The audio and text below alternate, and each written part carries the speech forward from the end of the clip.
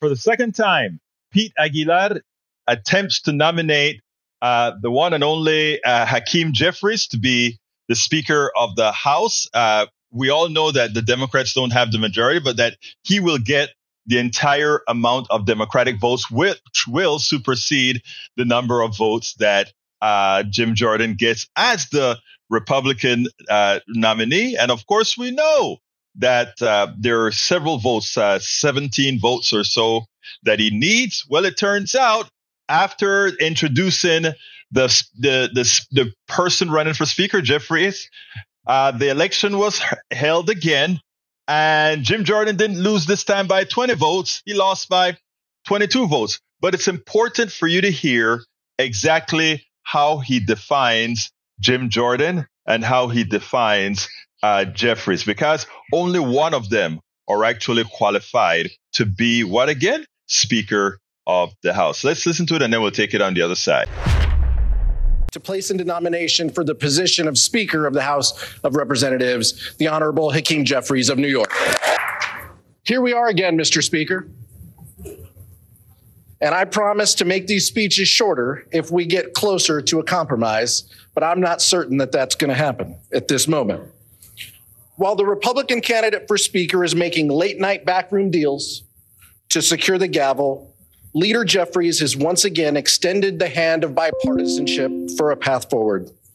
One thing was very clear yesterday: the vote total, 220, 212 to 200. The People's House has spoken, and Leader Jeffries has the support to be Speaker that this country needs. Speaker.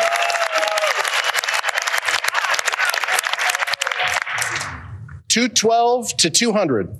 No amount of election denying is going to take away from those vote totals. We shouldn't, Mr. Speaker Pro Tem, we shouldn't be surprised at the vote count. I noted yesterday the legislative acumen of the gentleman from Ohio. Would it surprise anyone that in addition to not passing a single piece of legislation, he's never put a piece of legislation that has made it to a committee? The Speaker of the House must be a legislator, and the gentleman from Ohio falls short in that regard. He supports an extreme agenda and is hell-bent on banning abortion nationwide, gutting Medicare, gutting Social Security, and giving cover to January 6th attackers. Those aren't the values that we share.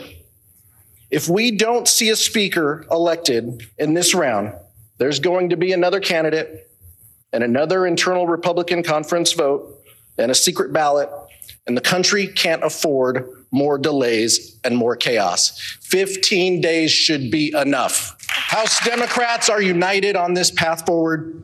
We're united behind Hakeem Jeffries, united to put people over politics, and united to lower costs, create better paying jobs, build safer communities, and defend democracy. And once again, we're coming together to achieve this common goal, and that is to make Hakeem Jeffries Speaker of the House of Representatives. Almost, Mr. Speaker Pro Tem. Hakeem Jeffries has done what we haven't seen from the other side of the aisle, and that is to keep a caucus united. When extreme MAGA Republicans vowed to send our country into a devastating default, it was Leader Jeffries who led House Democrats to reject the extremism and keep the government open.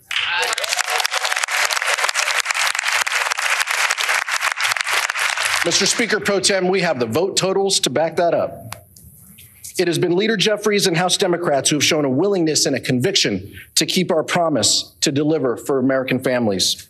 And it will be Hakeem Jeffries who will move our body and our country forward on a bipartisan path. Who on the other side of the aisle, Mr. Speaker Pro Tem, will take yes for an answer and work with us to achieve three common goals. And my colleague and good friend, the gentleman from Oklahoma, mentioned one of them: supporting assistance to Israel, but what he left out was assistance to Ukraine and our national security objectives. Second, above all else, we must commit to keep this government open and functioning. And finally, Mr. Speaker Pro Tem, we need to put this body on a bipartisan path to achieve real results for the American public. That is what we were sent to do. That is what we need to do. That is why Hakeem Jeffries is the leader we need at this time to lead this chamber. I'd like to nominate Hakeem Jeffries as Speaker of the House. I yield back. Now, let's be clear here, folks. There seems to be no options. There are Republicans that simply will not vote for Jim Jordan. The what do we call him? The coup attempt, the person who attempted a coup on the United States, the insurrectionist, the American traitor, wants to become at the pinnacle of the House. Be real, folks. If it's sad that he got this time 199 Republican votes. Yesterday he got 200 Republican votes. But it's shameful that these guys are willing to elect a traitor, an insurrectionist, the leader of the coup on the attempted coup on the United States, to be the Speaker of the House. Well, it seems like we do have a select few Republicans that are willing to do the right thing and make sure that we don't get a criminal like this elected as the Speaker of the House. It's bad enough we elected a criminal for the President of the United States a few years ago. It's bad enough. Let's get this right. We spend a lot of time deconstructing the news, trying to parse it into a form that everybody can understand. We try to find those little nitpicks where it flies above the fray, etc. If you really like these videos that we do, I want to ask a big favor. Please go ahead. Number one, subscribe to our channel. And number two, please join if you can. Thank you so kindly for watching. Keep watching. Please remember to share. We must populate the entire internet with our progressive message, a message that we know is what most Americans say that they want. So help us, please join.